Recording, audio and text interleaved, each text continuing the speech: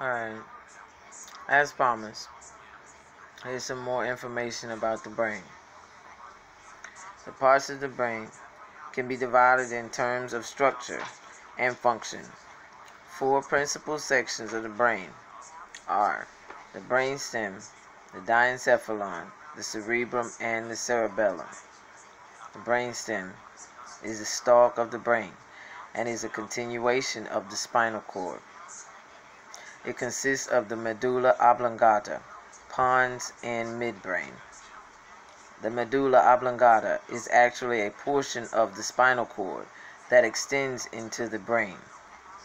All messages that are transmitted between the brain and spinal cord pass through the medulla. Nerves on the right side of the medulla cross to the left side of the brain, and those on the left cross to the right.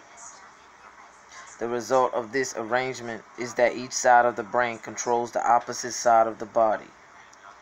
Three vital centers in the medulla control heartbeat, rate of breathing, and diameter of blood vessels.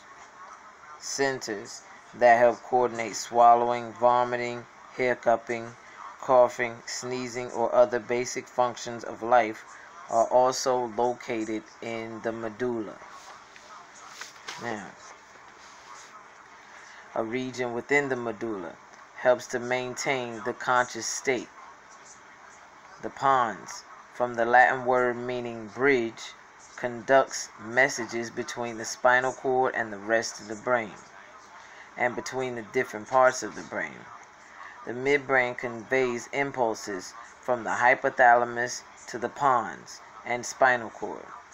It also contains visual and audio reflex centers, involving the movement of the eyeballs and the head.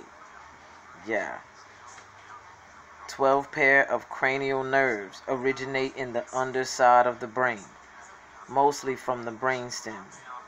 They leave the skull through openings and enter as peripheral nerves to their destinations. Cranial nerves bring information to the brain from regions in the faces, head, and neck. For example, the olfactory nerve transmits messages about smell from the nose, and the optic nerve transmits visual information from the eyes. The only exceptor is the vagus nerve. Vagus comes from the Latin word wandering. It is the lone cranial nerve that serves other areas of the body. The vagus nerve branches extensively to the larynx, heart, lungs, stomach, and intestines. Among other functions, it helps promote digestive activity and regulate heart activity. So there you have it. Little more information about the brainstem, diencephalon, cerebrum, cerebellum.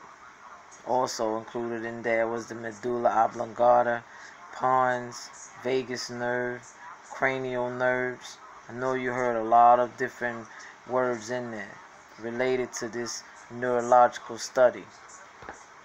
You will see the definition of them. Just stay tuned. You know I got it coming for you. Alright. Stay well. Stay whole. Love eternal. You docked here with the D. Let's go.